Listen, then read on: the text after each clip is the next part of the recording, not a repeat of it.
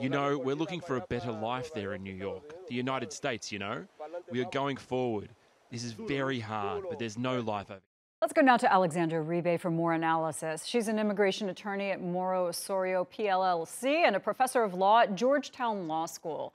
Alexandra, so often even the phrase crisis at the border is used as a sort of political weapon by Republicans against this current administration, even though we know that migrant flows are cyclical. They're often based on things well outside the U.S. borders. However, it does seem that the Biden administration has struggled to get these crises under control.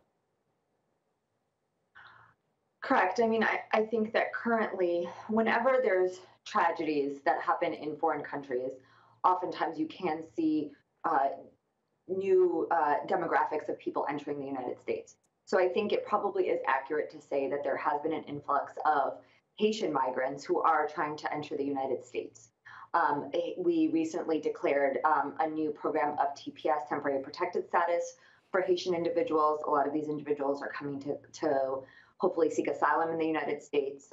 There was an earthquake, an assassination of their president. So it's no surprise that we do have more migrants from Haiti in particular coming to the southern border than we have in previous times. And I was just going to ask you about TPS, temporary protected status. So that gives people who are facing these crises in their own countries a little time before they, need to go through the judiciary system and figure out whether they can stay in the United States. It gives them a little breathing room. But can it also be said that it is something of an incentive for people from Haiti to make those perilous, often life-threatening journeys? Well, TPS would actually not help anyone who's trying to travel to come into the United States currently. So for any program of temporary protected status, there's a date by which you have to have been in the United States. And when TPS is announced, that date is prior to the announcement of TPS. So in this case, there was a TPS designation in 2011, and now there's a new current TPS designation, but you had to have been in the United States since July 29th, 2021.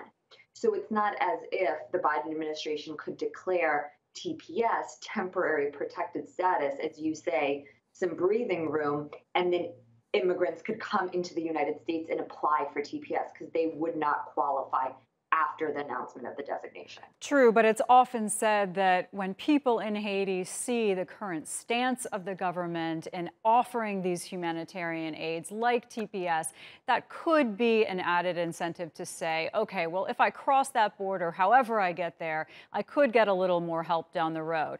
Now, when you look at migrants coming from other countries, the U.S. has tried some unique means to try to stanch those flows. But in the case of Haiti, it's not as if the Biden administration can work with the Haitian government, which is currently in the form of absolute meltdown.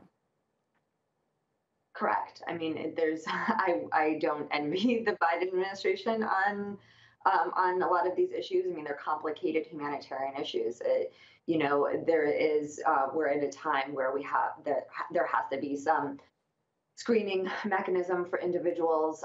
We're also in the middle of a pandemic, and at the same time, you do have, as your cameras are showing, these people who are literally under a bridge so that they can have some shelter from the extreme heat that people are facing at the southern border. So yes, I don't know that there's an easy solution, especially as you said, there is this political unrest, and there's really no way for us to adequately work with the Haitian government at this moment, in my opinion. Yeah, and you just see the conditions those people face. It is stunning. All right, Alexandra, thanks for joining us on this.